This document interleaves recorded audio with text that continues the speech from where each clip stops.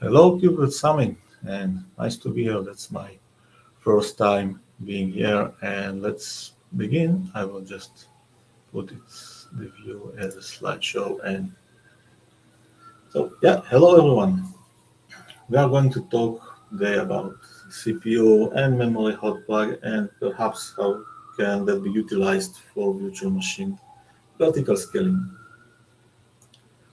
Now, who am I? I'm a Qubit maintainer and developer working on Qubit for almost 5 years, holding the title of Senior Software Engineer in Red Hat. So nice to meet you all. What we are going to focus on with regards to CPU and memory hotplug today is basically talking about the Qubit stack, and assuming the guest OSs we are running, they have the x86 architecture running Linux OS. The takeaway from this talk, hopefully, is like the hotplug overview, how it works today, a little bit about its API, the future plans, and the vertical scaling at a glance. Now, how it works today. Let's assume you're a VM owner and you're starting your virtual machine.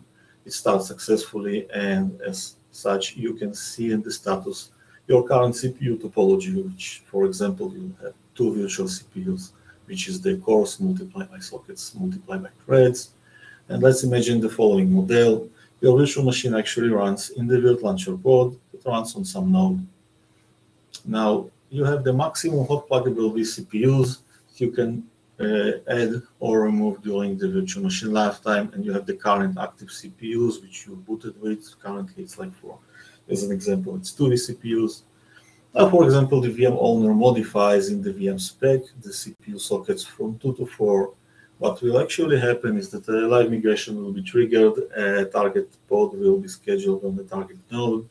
As soon as it's successfully scheduled, the live migration process will begin, and when the virtual machine on the target pod will reach the domain active state, which basically means the virtual machine is already running on the node P on the target pod, Virt handler will recognize that state and will initiate the sync virtual machine CPU call to libvirt, which will result in increasing the number of virtual CPUs on the virtual machine.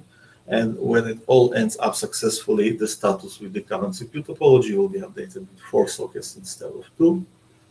With memory hotplug, the procedure is basically the same, with one exception. You have in the status the guest, boot, and current and requested memory. Now, the important thing here, and I marked the virtual machine here in red, is that you cannot resize the virtual machine memory to less than what it was booted for.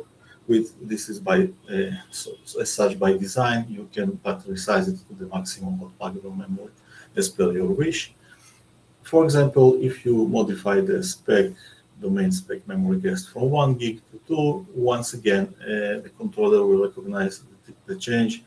It will update the guest requested memory, and live migration will once again be started. Target pod will be scheduled on target node. The virtual machine will be run on the target pod, and as soon as that happens, the Virt handler will once again initiate the sync virtual machine memory call. And in that manner, the green bar and basically all to the upper bound, you can do the resize, but once again, not resize to the less what you have booted for. And once again, upon successful memory onlining on the guest, you will recognize the guest current was changed from 1 GI to 2 GI, also as the requested one, but the guested boot will remain 1 gig. Now, let's talk a bit about the hotplug API. Yeah, so when we were designing the hotplug memory and CPU hotplug, we had some challenges because the goals we wanted to achieve, we had simplicity in mind, and we wanted the API to be declarative. Now, by simplicity, I mean that we didn't want to expose the user with too much implementation details. We want the API to be clear and simple as possible. Now, in the declarative manner, we wanted to achieve persistency by manner that when you initiate the hotplug change will remain in the virtual machine object, and then it will survive the boot cycles and will remain persistent with the VM. Now, the problem is that by design and by the guiding principles, the VMI spec was immutable, and now we had to open it. Now, open it, the whole spec didn't make much sense because there are fields that are not live updatable, and working on per field basis in the controller could be very cumbersome and not flexible. And even the live updatable fields, they are not always live updatable. For example, imagine we had the constraint of maximum CPU and maximum memory, so not always you can do that live update. You will have to either deny the admission will deny the update because the maximum number of sockets and the CPU will have to be updated till the next boot. And until then, we had to keep these changes in stage till the next boot. Now, if we take a brief look on the Hotplug API overview, you can see that the CPU Hotplug and memory Hotplug, they landed on different releases. So basically, since release 1.1, you can have them both. But I also mentioned here that VM rollout strategy, because since it landed and released in 1.2, we had some breaking changes with regards to the Hotplug API. So from release 1.0 to 1.1, you had the per VM API. So you could configure Hotplug on a per VM basis with the VM spec live update features. And we wanted to duplicate that approach because it couldn't be flexible, because imagine that tomorrow you have another field that you can dynamically update to make it live updatable. And then each time we had to update the VM API, this just doesn't make sense. We want it to be more like eventually consistent. So the user can change whatever field he desires, and we just behave according to some global policy like you have with the deployments. You have the rollout strategy.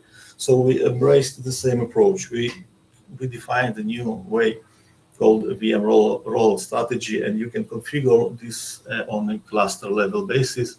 It means that all your VMs on the cluster will either behave like in live updatable manner or in staged manner.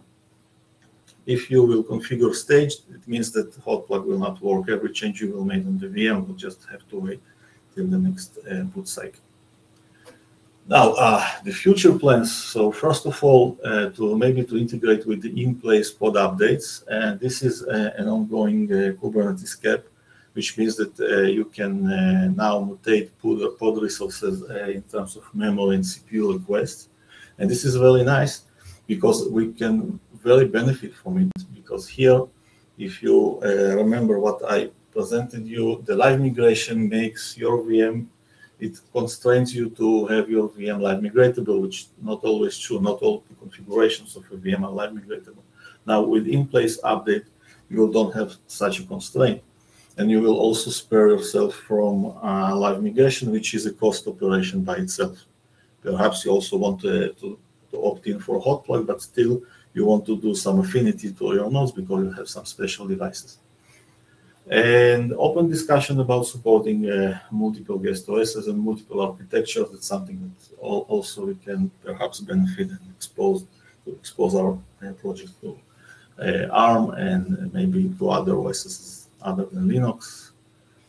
Now, with vertical scaling, it's not there yet, but I just came with an idea that now that we have the Hotplug API, we can embrace the simplicity and to create just 2 sub-resources for the VMI, since KubeVirt has the Virt API, so we are already extending the API of virtual machines.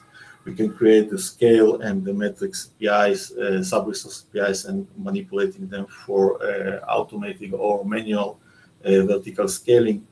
And also by exposing these sub-resources, you don't have, in terms of RBAC, to have a complete control over the virtual machine spec. So you can separate the permissions from, from the VM owner to other administrator, for example, cluster administrator or scale administrator, you name it.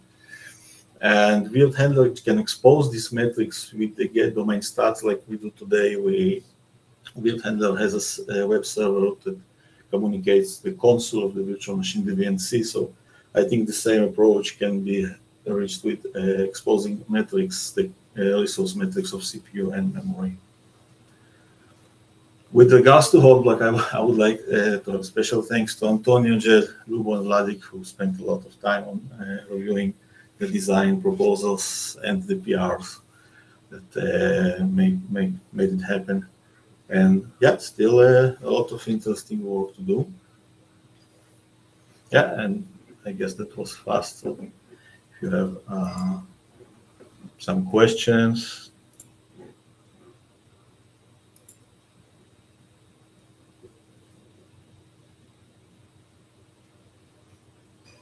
There's one question in the Q&A.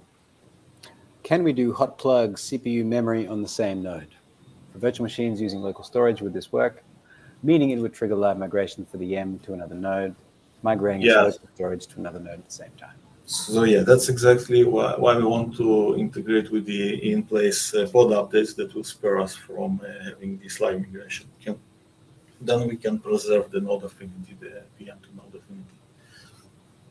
But it's still, because the in-place pod update is still, I think it's alpha in Kubernetes, we will have,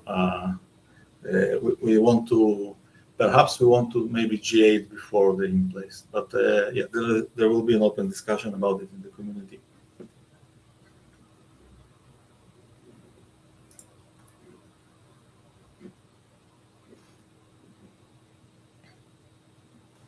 I can't see any more questions in chat. If you do have a question, now is the perfect time to ask.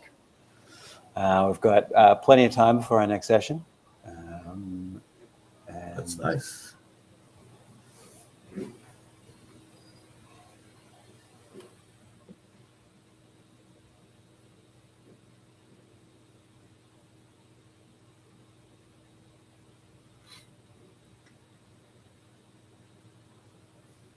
So anyway, you can reach out to the KubeVirt Slack or Kubernetes virtualization Slack and ask anything you want.